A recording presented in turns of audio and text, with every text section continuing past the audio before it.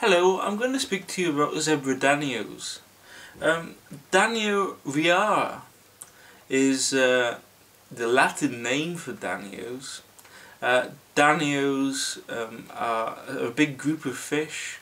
They come from a sort of Asia sort of area, and they are sort of in between sort of a minnow to one extent and a sort of platy, which is another big fish. Zebra Danios, or any form of Danios, if you've got rosy Danios, there's a lot of variety of Danios out there. You can even get giant Danios, but what I'm going to be talking to you about is particularly Zebra and rosy Danios, which are they really do like fast flowing water, and that obviously reflects where they originate from.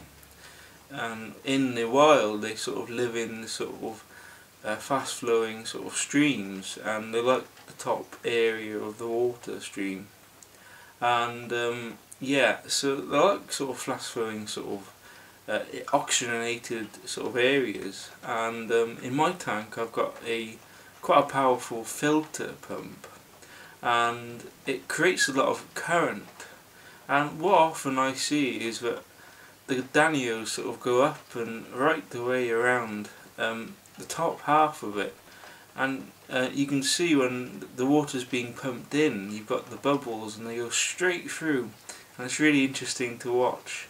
It's like children really, and it's really good. And I feed them sort of tropical flake food for fish. Tropical flake food sort of enhances colour, and it also gives them the proper nutrients that they need to survive. Yeah, so Danios are quite inexpensive. You're probably talking about £1.50 to say £1.90 per fish, and that's quite cheap. In terms of breeding the Danios, they are sort of quite an easy fish to breed. Quite often aquarianists or hobbyists use sort of Danios and their willingness to breed, and they use Danio offspring to feed bigger fish, which I don't really agree with, but I'm just trying to push the point home that they're easy to breed if that's what you wanted to go into.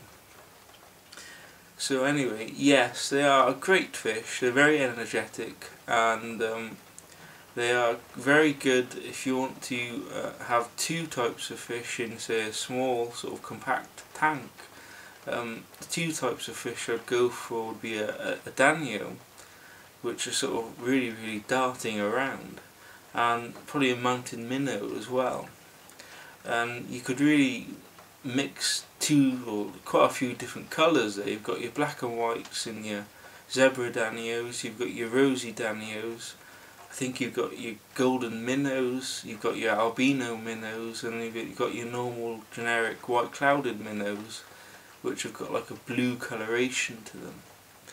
And they all sort of get on, they're very friendly, and I think having those two together in the tank can really do quite a nice show, and they really do complement each other. So I hope you enjoyed this video, and please comment, rate and subscribe, and I look forward to doing some more videos about fish and my life. So I hope you enjoy it. Thank you. Please rate, subscribe and comment. Bye bye.